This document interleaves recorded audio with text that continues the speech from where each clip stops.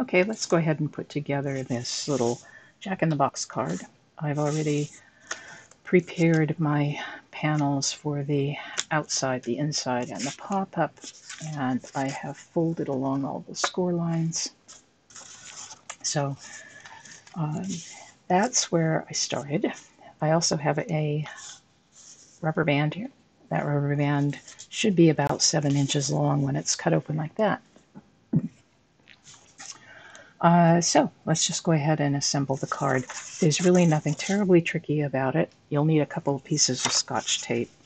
So what I'm going to do is I'm going to take my rubber band, I'm going to thread it through the top hole on one side, down through, back in through the bottom hole, like that, and up to meet where the top hole is. I'm not going to run it through again, and then just kind of hold that in place and tape it down. It's okay to go onto the tab. Just want to make sure you've got a good taping on there. All right. At that point, let's go ahead, now that we've tested our rubber band, and put the insert on. So face it toward the front, so you're going to see the back side now. Just slide it up like this, and you're just going to fold it over. You're going to fold over the top tab, and then you're going to fold it over a second time. And this is just going to make a nice little pocket for that rubber band, which is now running through. You can do this before you put on your rubber band if you know you've got the right size. Then you can glue this tab down.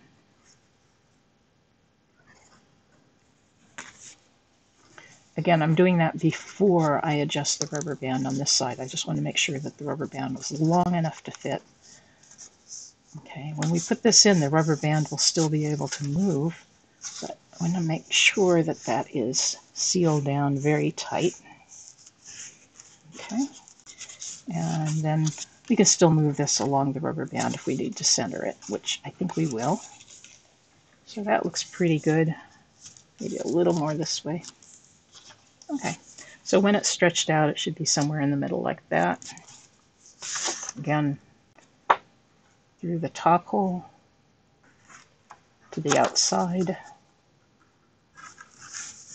and then back in through the bottom hole.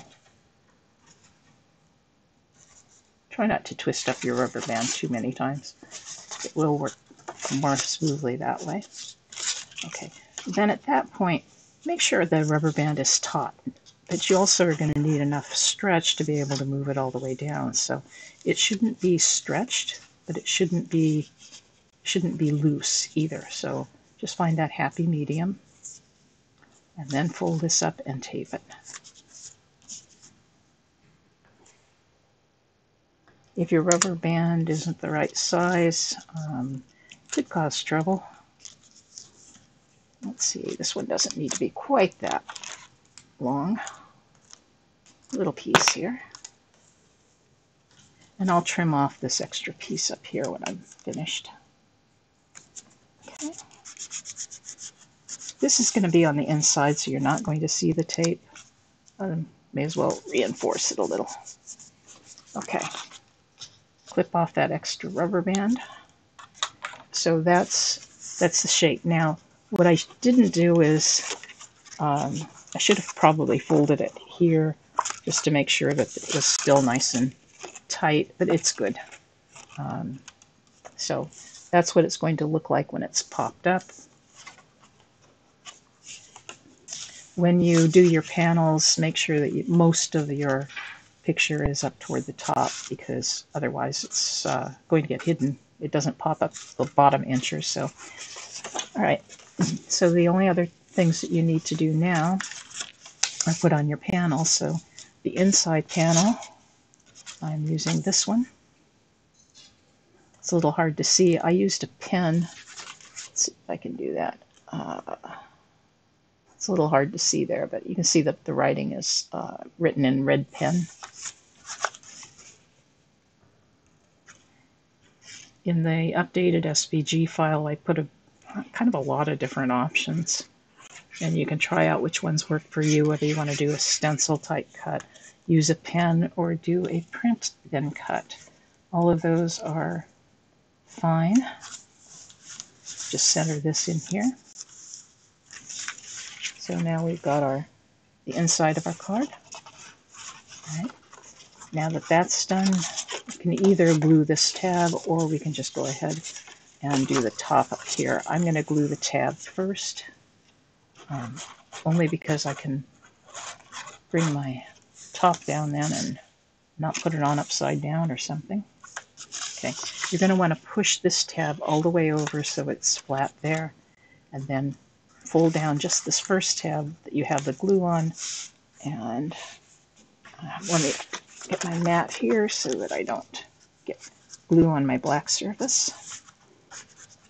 And just press that down good. This is like a very tiny, small width box card. So you've probably done those before. All right, so here's our card. In order to close the top, you'll want to reach in from the bottom. If you try to push down from the top, it's going to cause trouble. It's going to try to bend the top. So it really is easier to reach in from the bottom and pull down. Also because of our folds down there. And once you get it down there, just press on it to be able to close it. Then fold your lid over, your top over, like that. Okay. Then we're just going to put our top on like this, and we'll have our card finished.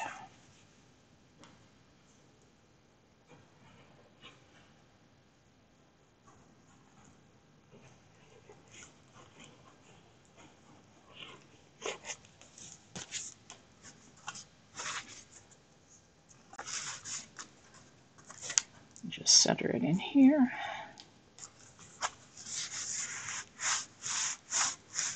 And you'll be able to put that inside of your envelope. And when they take it out, hopefully, all will go well. And when they open it,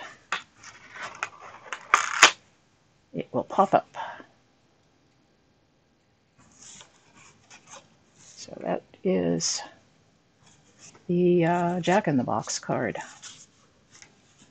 Okay, if you find that it curves too much when you have it pulled down, what you can do is tape a skewer.